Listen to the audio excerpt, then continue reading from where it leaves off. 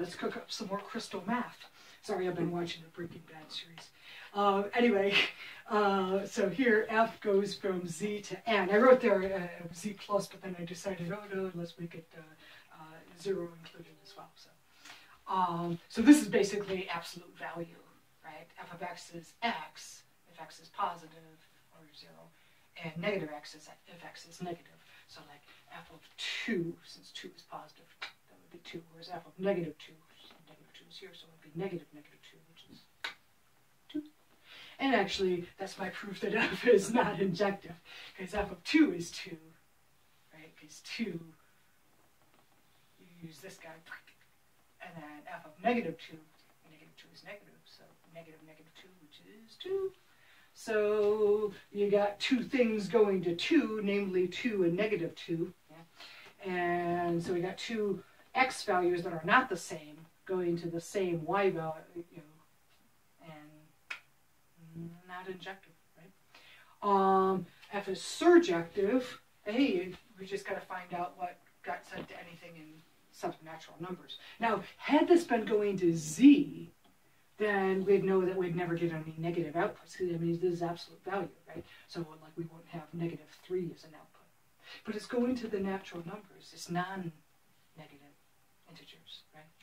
So, so as long as we pick anything that's 0 and above, hey, whatever we pick, that's the one that got sent to it, because, hey, basically we can ignore this rule because we're only working with the natural numbers, so they all go to themselves.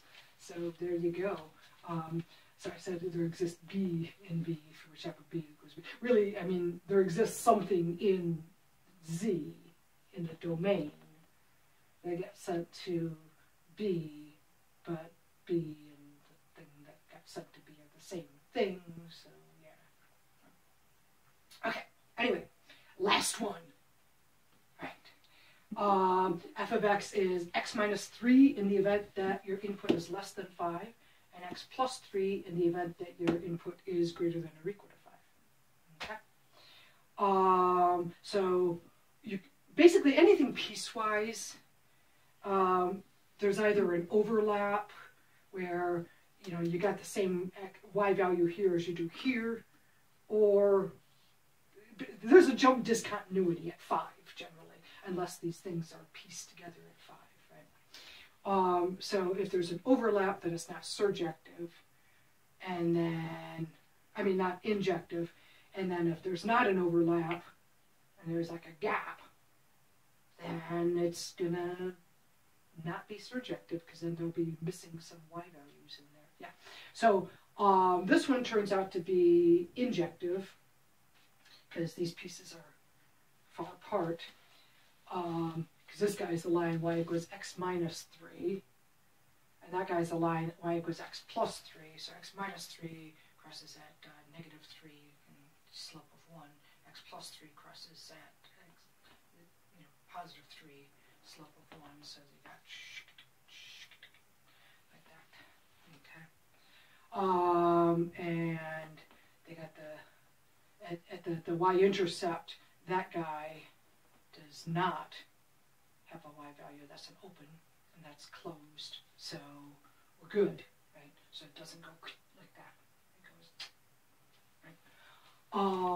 Anyway, so if f of a equals f of b, then their outputs are the same. So their outputs could both be these, or they could both be these, or they could be this one and this one, or this one and this one.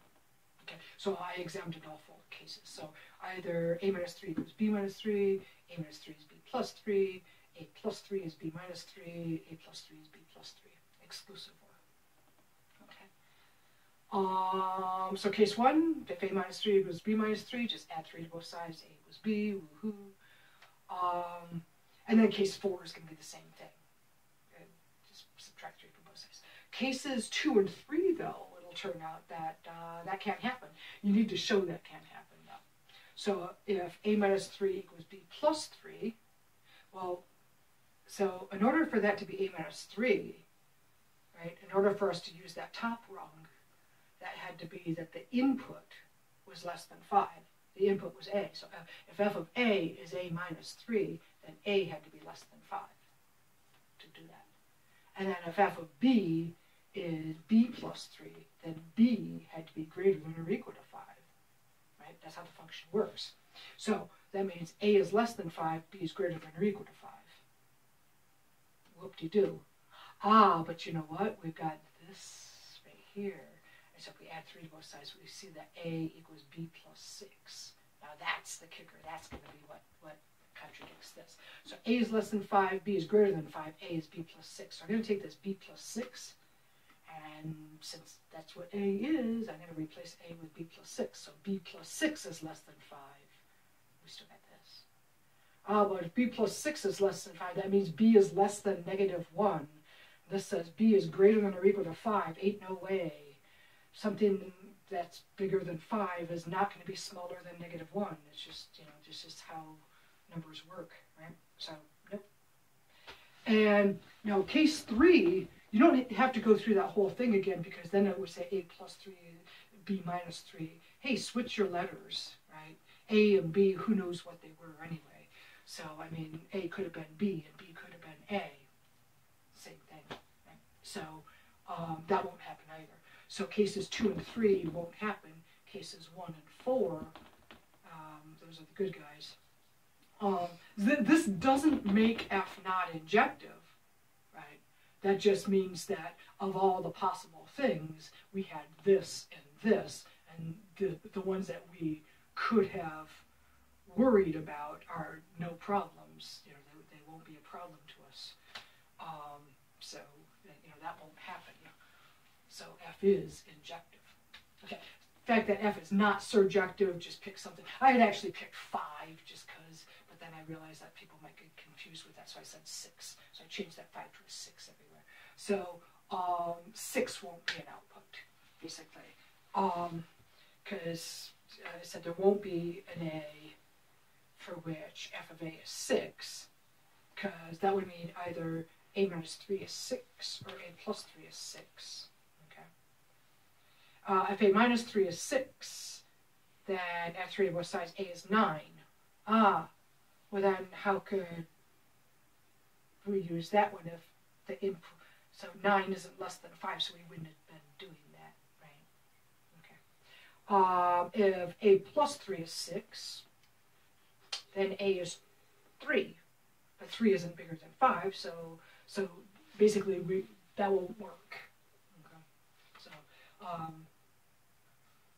I had originally said 5, but I didn't want you to get confused with this 5, right? So it's 3 isn't bigger than 5, right? And like 9 isn't smaller than 5. You had the 5 here, that would have been 2, and that would have been like an 8. But it wasn't the fact that it was 5 that was this 5. It was it could have been in this case 6. Anything between 2 and 8 would have been bad. Well, 8 would have been okay. That's the first okay one. But then starting at 2 and ending just before 8 would have been a good counterexample to say that there's no y value like that. All right?